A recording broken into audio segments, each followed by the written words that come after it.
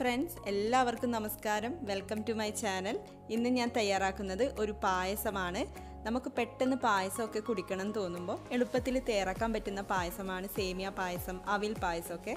അപ്പോൾ ഇന്ന് ഞാൻ തയ്യാറാക്കി കാണിക്കുന്നത് അവിൽ പായസമാണ്.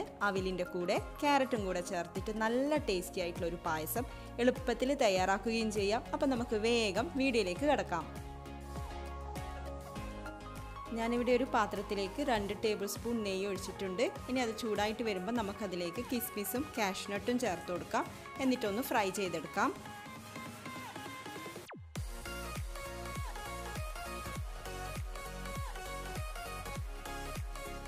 നമുക്കിനി ഇതൊന്ന് മാറ്റി വെക്കാം. എന്നിട്ട് അതേ നെയ്യിലേക്ക് തന്നെ അവിൽ ചേർത്ത് കൊടുക്കാം. ഇത് 1/2 കപ്പ് ബ്രൗൺ കളർ അവിലാണ് എടുത്തിട്ടുള്ളത്. വൈറ്റ് കളർ എടുക്കുന്നുണ്ടെങ്കിൽ അങ്ങനെ എടുക്കാം. എന്നിട്ട് നമുക്കിത് നന്നായിട്ടൊന്ന് റോസ്റ്റ് ചെയ്യണം.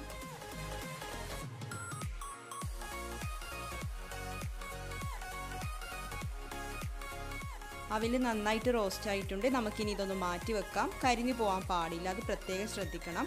ഇനി നമുക്ക് ഇതേ പാത്രത്തിലേക്ക് തന്നെ വീണ്ടും 2 ടേബിൾ സ്പൂൺ നെയ്യ് ഒഴിച്ച് കൊടുക്കാം. നെയ്യ് ചൂടായിട്ട് വരുമ്പോൾ ക്യാരറ്റ് ചേർത്ത് കൊടുക്കാം.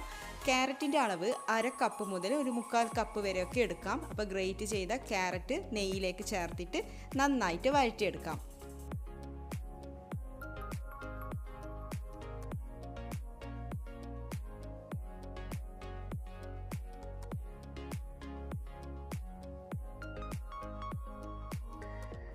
രണ്ട് മിനിറ്റൊക്കെ വഴറ്റിയെടുത്താൽ മതിയാകും. അപ്പോൾ നെയ്യിൽ ക്യാരറ്റ് നന്നായിട്ട് വാടി തുടങ്ങിയിട്ടുണ്ട്, കളറും മാറിയിട്ടുണ്ട്.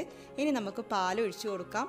അപ്പോൾ തേങ്ങാപ്പാലൊന്നും അല്ല ഒഴിക്കേണ്ടത്, സാധാരണ പാലാണ് ഒഴിക്കുന്നത്. 2 കപ്പ് പാൽ ഒഴിച്ചിട്ട് നന്നായിട്ടൊന്ന് മിക്സ് ചെയ്യാം. എന്നിട്ട് നമുക്ക് പാലൊന്ന് ചൂടാക്കിയെടുക്കണം.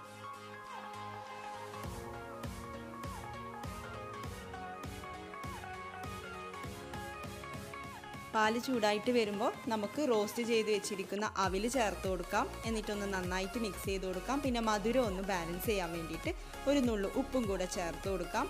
ഇനി നമുക്ക് ഈ പാത്രം ഒന്ന് അടച്ചു വെക്കാം. 10 മിനിറ്റ് കഴിഞ്ഞിട്ട് തുറന്ന് നോക്കാം. അപ്പോൾ പാലിപ്പോൾ നന്നായിട്ട് കുറുകി വന്നിട്ടുണ്ട്, നല്ല തിക്കായി വന്നിട്ടുണ്ട്.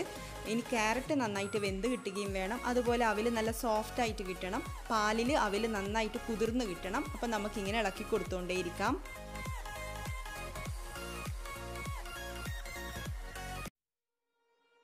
ഇപ്പോൾ ക്യാരറ്റ് നന്നായിട്ട് വെന്ത് വന്നിട്ടുണ്ട്, അതുപോലെ അവിൽ നന്നായിട്ട് കുതിർന്ന് വന്നിട്ടുണ്ട്, സോഫ്റ്റ് ആയിട്ടുണ്ട്.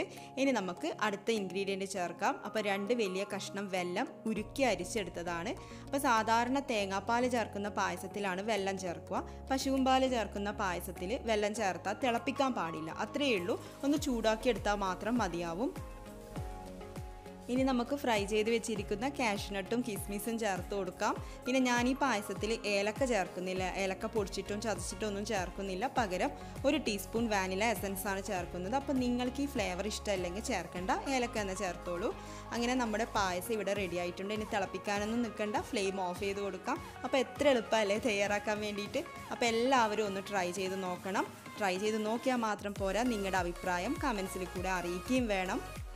പിന്നെ വെല്ലത്തിന് പകരം നിങ്ങൾക്ക് പഞ്ചസാര ചേർക്കണമെങ്കിൽ അങ്ങനെ ചേർത്ത് കൊടുക്കാം. അതുപോലെ തേങ്ങാപ്പാലൊക്കെ ചേർത്തിട്ട് പ്രഥമനൊക്കെ തയ്യാറാക്കുന്ന പോലെ അങ്ങനെ വേണമെങ്കിലും തയ്യാറാക്കിയെടുക്കാം. അപ്പോൾ നിങ്ങളുടെ ഇഷ്ടം പോലെ തയ്യാറാക്കാം. അപ്പോൾ ഇതുപോലെയുള്ള ഈസി ടേസ്റ്റി റെസിപ്പീസുമായിട്ട് നമുക്ക് വീണ്ടും കാണാം. താങ്ക്